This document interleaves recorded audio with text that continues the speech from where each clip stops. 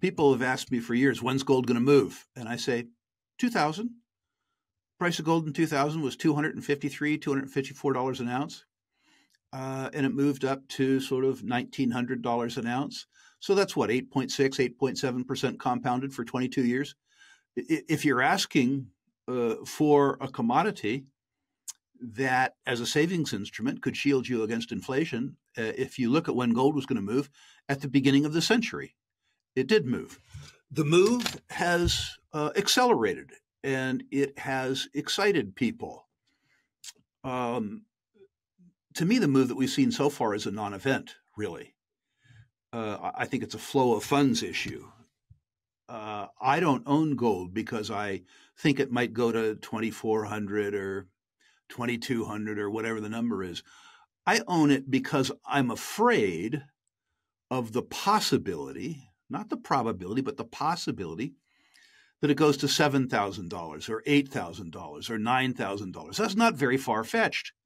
In the decade 2000 to 2010, admittedly, it took 10 years, the gold price went up sevenfold. It doesn't seem like too much to ask, given the deterioration in the purchasing power around fiat instruments, for the gold price to triple. I frankly hope it doesn't, but I sort of think it will. Let's examine, James, the recent strength in the gold price. This didn't happen because retail investors were concerned, expressing concerns about the deterioration of their purchasing power. It didn't happen for traditional reasons.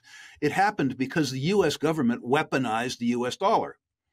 They confiscated $300 billion worth of Russian holdings of U.S. Treasury securities. That made other countries who don't necessarily favor policies that are attractive to the U.S. government concerned about their own holdings of U.S. Treasury securities. The second thing that the U.S. did is they weaponized the SWIFT banking system. The SWIFT banking system is supposed to be an international settlements mechanism using the U.S. dollar as the reserve currency. It is not the property of the United States. But when the SWIFT banking system began to be weaponized to further the political interests of the United States government overseas, other central banks felt themselves left with no choice other than to look for a store of value and a medium of exchange that was outside of the control of the U.S. government. The easiest place to go was gold. Many people say, well, why don't they just trade with each other in their own currencies? There's an easy answer to that. As little as they trust us, they trust each other less. The U.S. dollar, laughingly, is the worst currency in the world, with the sole exception of every other currency. The Chinese don't want 1 trillion rubles. And what that means is that in order for Iran to trade with China, China to trade with Russia, Russia to trade with Brazil, they need a medium of exchange outside the U.S. dollar. And the strength that you have seen in gold has been almost entirely foreign central banks buying gold because they don't have any other alternatives. If you lay on top of that the realization on the part of investors that their own purchasing power is degraded by holding fiat currencies, I think you could see sharply higher gold prices. Here's another statistic to support that, James. According to J.P. Morgan Chase, the market share of precious metals and precious metals related assets in the United States is about 0.5% of the total value of savings and investment assets in the United States. For reference, the United States has a 23% market share of world savings and investment assets. JP Morgan Chase suggests that the 4-decade mean market share of precious metals related securities is 2%. So if precious metals merely reverted to mean, demand for precious metals and precious metals related assets would quadruple in the largest savings and investment market in the world. And that's precisely what I think is going to happen. Just a reversion to mean. Just a reversion to mean quadruples demand. Remember that prices are set on the margin. not across the totality of the market. And I think that that could, not next week, not the week after, maybe not this year, maybe not next year. I think if you think in 5-year terms, 6-year terms, 7-year terms, and you think about the continued politicization of the US dollar, if you think about the deterioration of the purchasing power of US dollars, particularly given low interest rates relative to the deterioration of the purchasing power of the dollar, and then you think about the infinitesimal market share enjoyed by precious metals, those three factors come together, and I think they give you a picture of what I actually believe is likely to occur in precious metals markets, which is to say not only higher, but sharply higher. So I would agree with you. The move we've seen so far has been lackluster. That's how I would define it. But you made mention of the fact that the move in gold in the early 2000s was when it went up 7 times.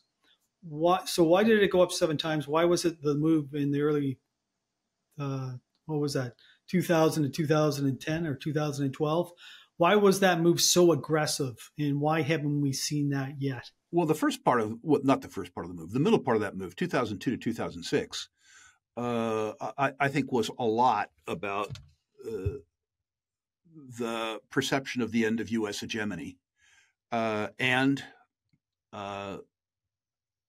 continuously lower interest rates, both real and nominal, and a continued weakness in the hegemony of the U.S. dollar. I think it was all about that.